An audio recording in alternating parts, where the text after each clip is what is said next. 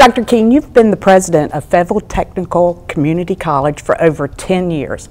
And one of the first things that people ask us when they're moving into our area is, how are your schools? Well, we're excited to talk about that because there are a lot of great things happening in Fayetteville and Cumberland County, and really in this region at large. When you really stop and think about it, what we actually have is a situation where we have a community college, serves about 40,000 people a year in a wide variety of programs, over 200 programs. Some of them are college transfer oriented, some of them are in the realm of technology to where they go directly to the workplace. And so it gives us an opportunity to do a lot of good things. We're ranked third in the state of North Carolina out of 58 community colleges. And we're the third largest community college in North Carolina. We follow Raleigh, Charlotte, and then we're number 3. And so we take great pride in providing services to people in a wide variety of ways in which we're very successful at it. Well, I know one of your favorite quotes that I love about you is providing solutions for people looking for hope. How do you achieve that? Well, first of all, you've got to have a passion, a love for what you do, and you know, I'm fortunate to say we have about 1,500 employees, full and part-time, here that represent our faculty and staff and our administrators. And with our purpose is to serve the students of this community and do the best we can possibly do in helping them move to whatever hope or whatever dream that they have. We're dream providers. I mean, we help stimulate dreams sometimes, but at the same time, we help make good on those dreams if they're willing to do the work that it takes to be successful. And so a number of years ago, we looked at a theme that said, you know, our job is creating success in the North Carolina community college system, and it's hope, opportunity, and jobs. And we all know that unless you have hope, you'll never pursue a dream. Unless there are opportunities at the end of that effort, you're never willing to put in the effort to make it happen.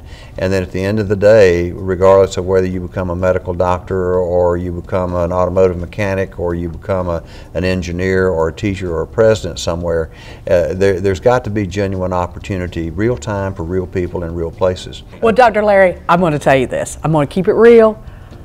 This place is cool. I'm looking around in this media room, TV production room, and you have so many things that people have no clue you have. Tell us some of the cool programs that you offer, or your degrees that you offer, like this. This is crazy cool. We have a great program in graphic design.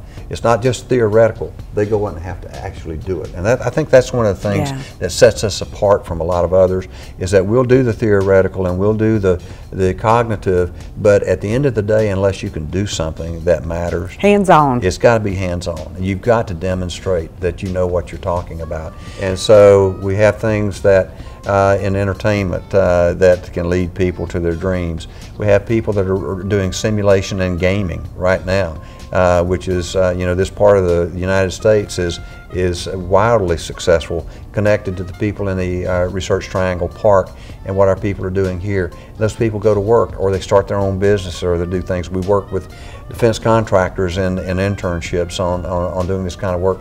So it's all that hands-on element, that heart, the mind, and the hands coming together to matter. And so I could go on and on. But I will tell you this.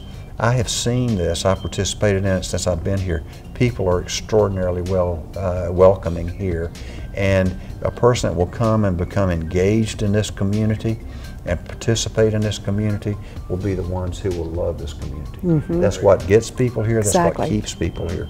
These people out of the military could go anywhere they want to go, and I'm telling you, they stay here because what they learn when they get here is a lot different than the stereotype.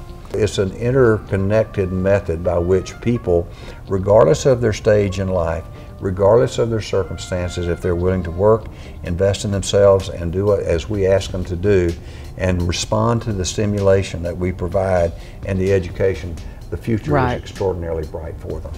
Well, that's my story, and I'm sticking to it. I'm with you. I'm a product of the North Carolina school systems, and I can proudly say that this community has given me a lot.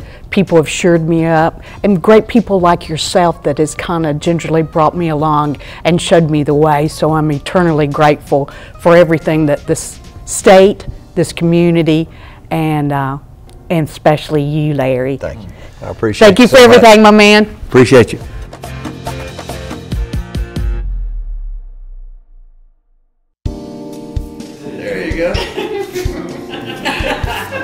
some of this after a while, you know? It takes me a while.